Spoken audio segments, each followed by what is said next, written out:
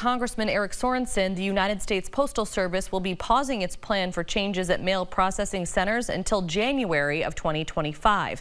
The Postal Service previously announced a decision to turn the Milan distribution center into a local processing facility and move regional mail operations to Des Moines.